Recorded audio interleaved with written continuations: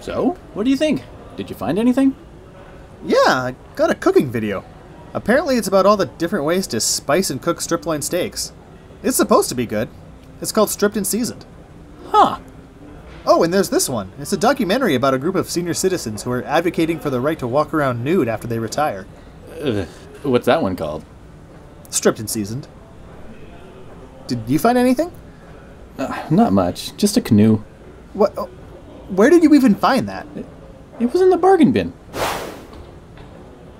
Watch what you're doing with that thing. Oh, now look what you did. Wait a minute. Paper Marriage? I know this movie. It was filmed in Edmonton. Aw, cool! Okay, we're definitely renting this. Yeah, I'd be okay with either that one or the other movie we got from the bargain bin. Snow Day. As mentioned, this movie was filmed in Edmonton, and despite the fact that the cover shows New York for some reason, the official setting is meant to be Los Angeles. You know, I've always said that Edmonton and LA are carbon copies of each other. For the last 6 weeks, a $2.5 million feature film has been shot in and around the city. Sammo Hung has been back in Alberta. The film this time is Paper Marriage, a romantic action adventure comedy. The movie starts out with our hero, Bo, played by Sammo Hung, who is actually kind of a big deal in Hong Kong kung fu movies. He's worked alongside the likes of Bruce Lee and Jackie Chan. Bo was gambling at the famous Los Angeles Northlands racetrack? He isn't doing so well. He loses his race and is confronted by some loan sharks. He promises that he can pay them and then scurries off to try and make some money. After trying to earn some money volunteering at the local school of acupuncture, he ends up at his uncle's martial arts studio. Interestingly enough, Bo's Uncle Sai is played by a local martial art legend, Frank Lee, a kung fu grandmaster who's been part of the North American martial arts scene for decades. His martial arts studio, the same one that's used in the film, is still in operation today. Bo's uncle tells him that there's big money to be made in immigration fraud. He somehow convinces Bo to marry a woman who wants American citizenship. She'll get a green card, and he'll get the money to pay off his debt. Now we meet Jade, Bo's bride-to-be. She lands in town and meets with her real fiancé, Peter, who, by the way, is played by Alfred Cheung, the director of this movie.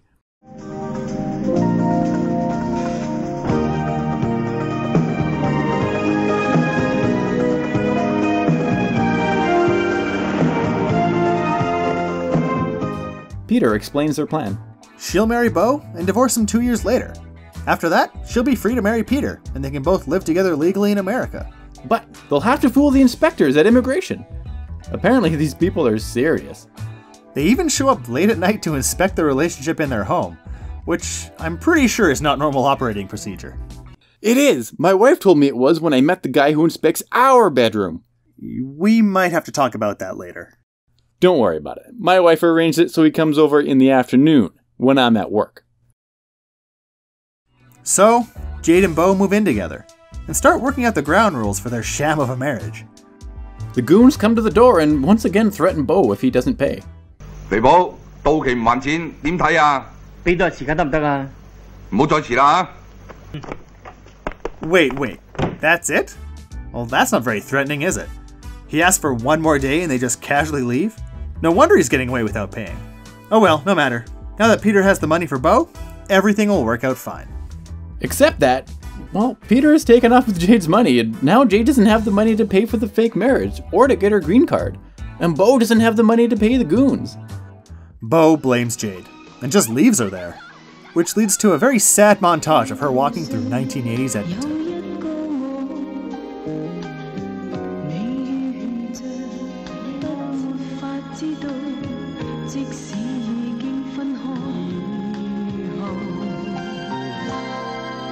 Wow.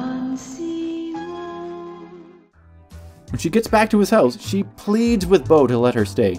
She vows to help earn the money to pay his debt, in exchange for him continuing the fake marriage, all so she can stay in the United States. Despite signing up for more experiments, the goons are getting impatient. Luckily, Uncle Si breaks it up and suggests to Bo that he earn money by entering the underground boxing circuit. He does so, and after winning some money in the circuit, the goons give him one last chance. If he can beat his ex-wife's new lover in the ring, the debt will be forgiven. If not, he's done for.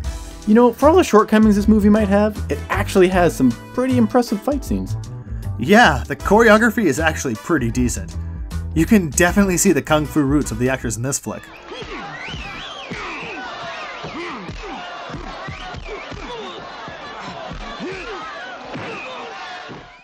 Fast forward a bit and Bo has paid off his debt. All is well. In front of a scenic view of downtown Los Angeles, Bo and Jade confess their like for each other. They decide to stay together and just see what happens. But through a mix-up, Jade and Bo come across a bag full of money. It belongs to a completely new set of goons, and the goons come after them wanting it back. This is what I don't understand. At this point in the movie, everything had pretty much resolved itself. Was there really a need to introduce a completely new set of bad guys? The entire movie, Bo's conflict is with a set of goons he has a legitimate reason to be at odds with. What was the point of resolving that one just to come up with a random reason to start a completely new conflict with virtually the same type of enemy? It doesn't make sense. No, that's enough for you guys. In order to move the plot along, we need these guys. Not these guys, these guys. Bo is ambushed at his home, and after being thrown through every piece of furniture in the place, he escapes down the Los Angeles River? Sure, close enough, I guess.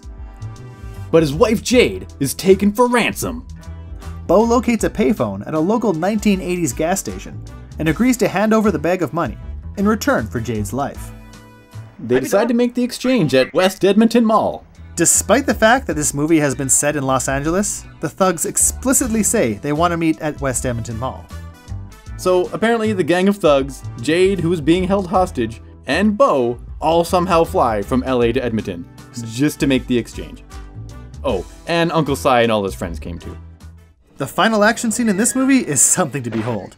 We're treated to an extended and well-choreographed kung fu fight scene between multiple good and bad guys. All taking place in what at that point was the brand new Phase 3 expansion of West Edmonton Mall.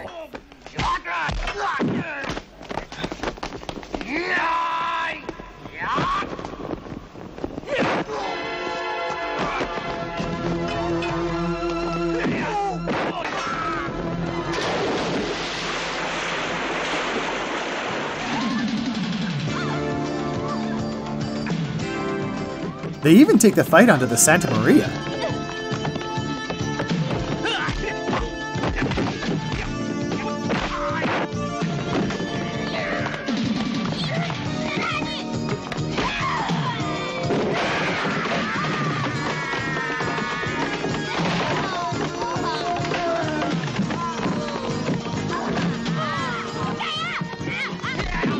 They crash through the doors, and curious Edmontonians finally get to see what's behind those locked doors on the deck of the ship. Except that's not at all what it looks like. This was a movie set built specifically for this fight scene. It actually looks like this.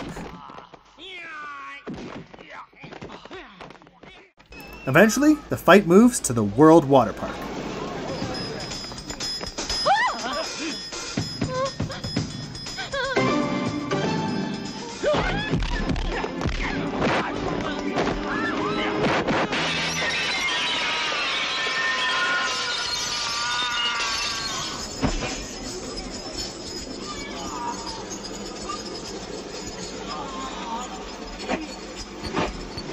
What is it about movies filmed in West Edmonton Mall always having people crashing through the windows over the water park?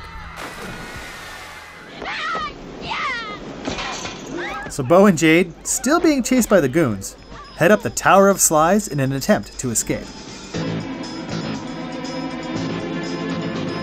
With nowhere else to turn, the duo has no choice but to brave the original Sky Screamer water slide. Wait, this kind of sounds familiar. You know, you're right. Betty and Veronica did the exact same thing when they visited the mall. They too were being chased by thugs and took to the slides to make their escape. This movie came out first though, so it was the first film to feature a water slide escape and a crash through the water park windows. The goons follow, and just like in Betty and Veronica's visit, the authorities catch up to them and save the day at the bottom of the water slide. In the end, Bo and Jade lose the money, but they're happy anyway. They stay married and presumably fall in love, spending their lives together in Los Angeles.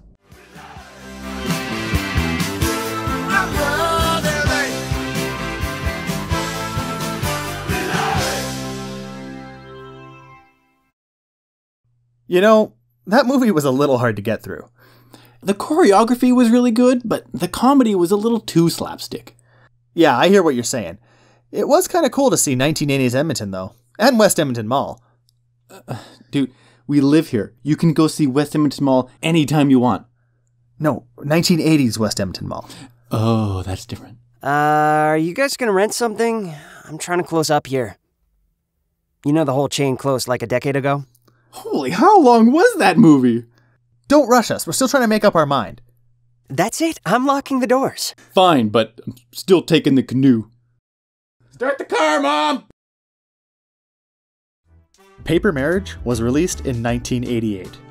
So it was filmed in the years directly following the mall's Phase 3 unveiling in '86. To say this movie is rare would be an understatement. I struggled to find a copy. It doesn't help that there's another movie out there with this same title, which was released in 1993. They're often mixed up online as well. The Rotten Tomatoes page for the '93 version shows the cover from the '88 version. All this makes it a struggle to find a copy. Although it apparently does exist on DVD, I couldn't find a copy anywhere. But then, I saw it listed on Amazon. There was no picture, but it said Paper Marriage, and it had the correct date, 1988. I was so excited to get my hands on it. Then it arrived, and this is what I received. What the heck is this? This isn't Paper Marriage, this is... well, I don't know what this is, but that's not Sammo Hung, and that's not West Edmonton Mall. Ugh, I was devastated. Then I found a VCD copy on eBay. Still sealed, new in packaging. If you don't know, VCD was an ultimately unsuccessful format which was released in the years between VHS and DVD. If you've ever seen a Philips CDI, or Compact Disc Interactive, like this one, Video Compact Disc is the format which was used for movies. The main downfall was storage space, which resulted in poor picture quality and needing to swap discs halfway through the movie. I still find it odd that the cover shows New York as a location, even though the plot centers around Los Angeles. It's like they found a stock photo of any American city and figured that was good enough. And the same goes for the poster I found. It's pretty decent art as far as movie posters go, but it shows Bo jumping out of a skyscraper. That doesn't happen in the movie. My best guess is that it's a reference to the water park window scene. The poster also references the fight scene on the bridge over the deep-sea adventure lake. Paper Marriage is one of those movies that I can't help but to laugh at. And I honestly found it a struggle to get through, but it has its highlights. A lot of the comedy just falls flat. Though, to be fair, comedic timing is hard to translate via subtitles. The best part of the movie by far is the end scene at West Edmonton Mall. It's well worth the wait. Or worth skipping directly to. Have you seen Paper Marriage? What did you think of it? Let us know in the comments below. If you enjoyed this video, please subscribe to our channel. Give us a like and a share. Maybe even take a look at our Patreon page. And why not check out one of our other videos? All about the greatest indoor show on earth, West Edmonton Mall. Oh, and thanks for watching.